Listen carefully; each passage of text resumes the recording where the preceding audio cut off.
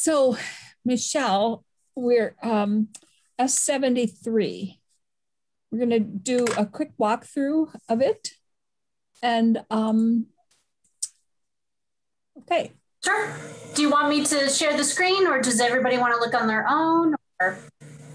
I'm okay looking on my own. Everybody else, what do you want? Yeah, I'm good on my own. Okay. No screen share. I think. Okay.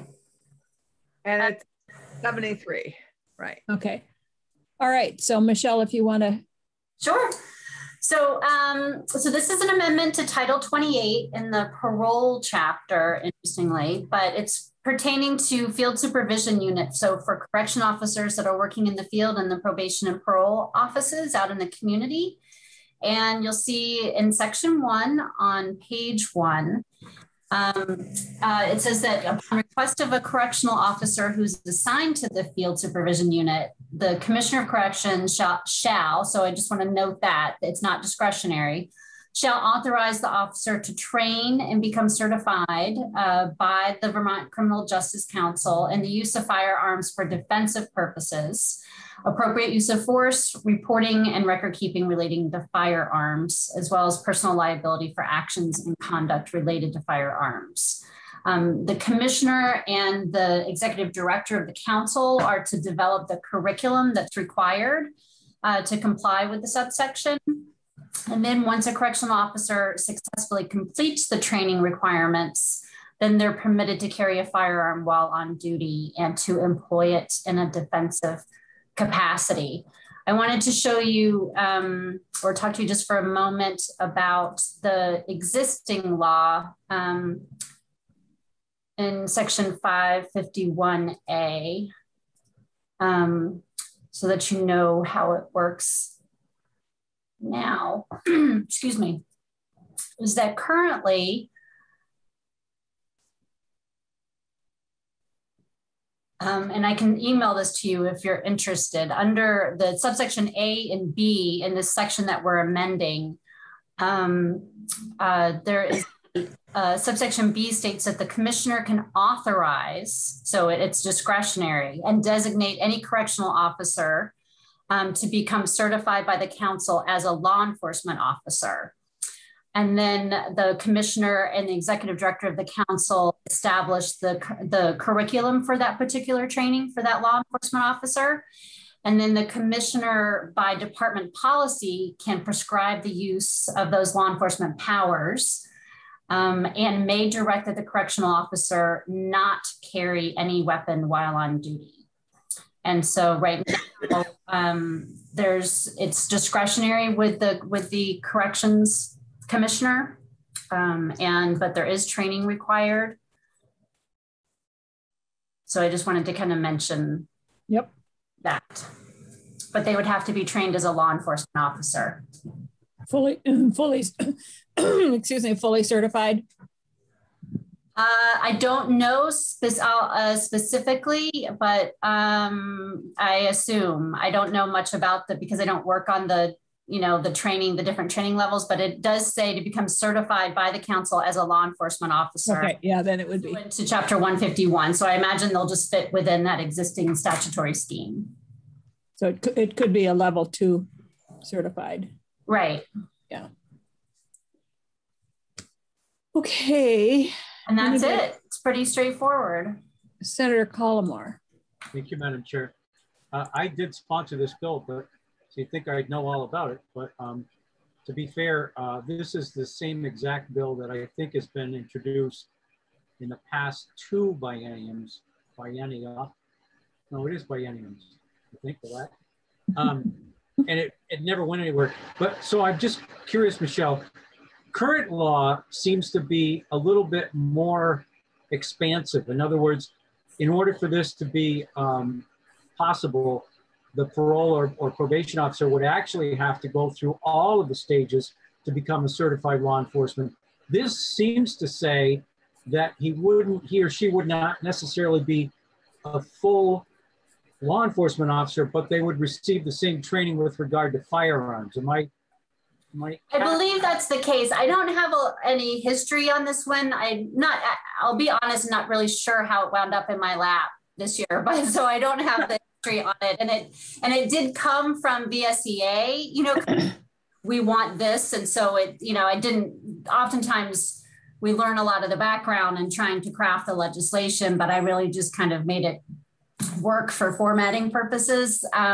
So that's my understanding is right now the commissioner can basically send people through and to go through the training to be law enforcement officers. And as part of being a law enforcement officer, they can carry a weapon, but the commissioner has the discretion to say, I don't want you to carry a weapon. Whereas this is a little different in that it's just aimed at the firearms training. It would still be the commissioner and the executive director coming up with what that training should look like.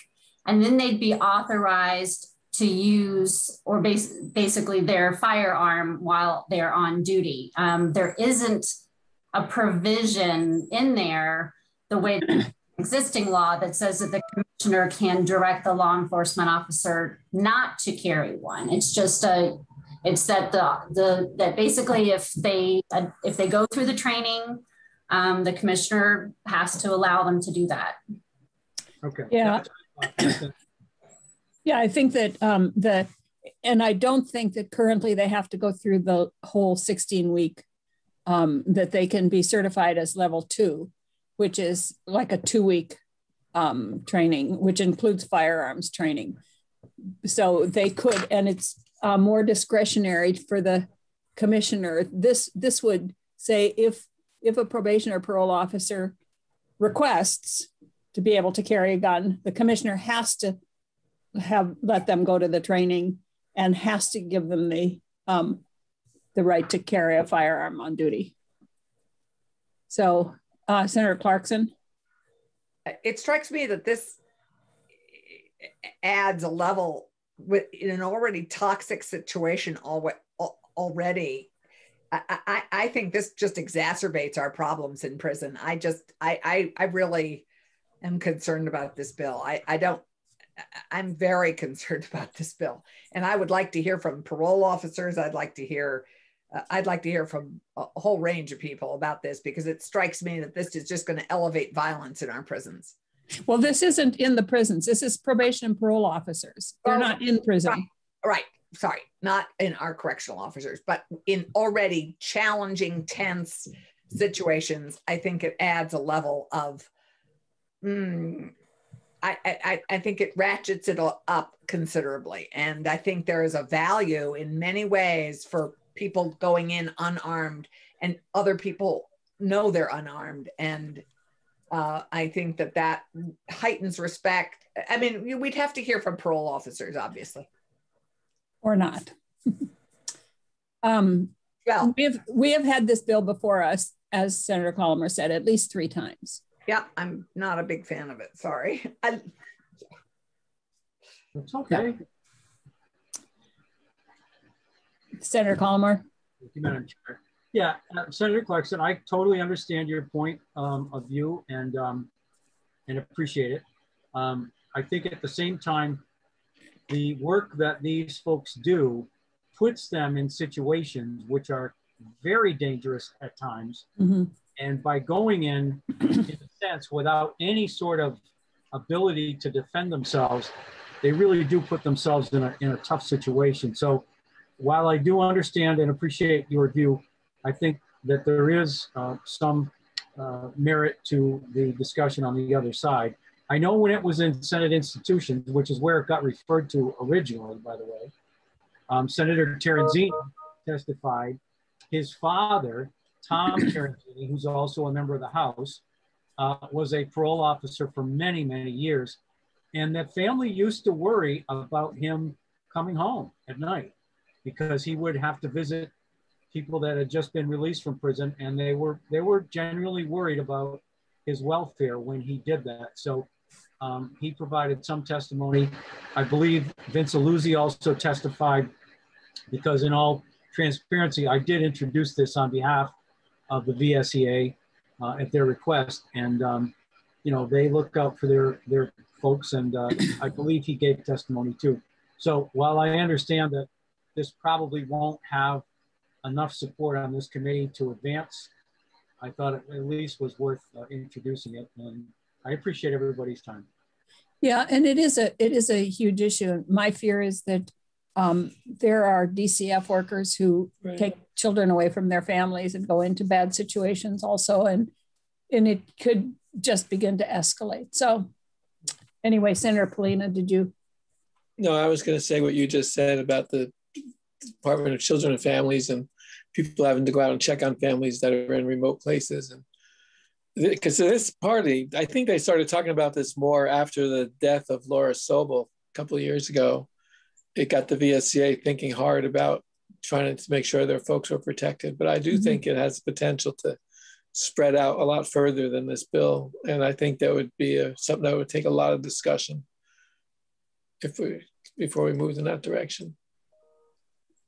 Well, we can look at it further. It's definitely not meeting crossover, so we have some time.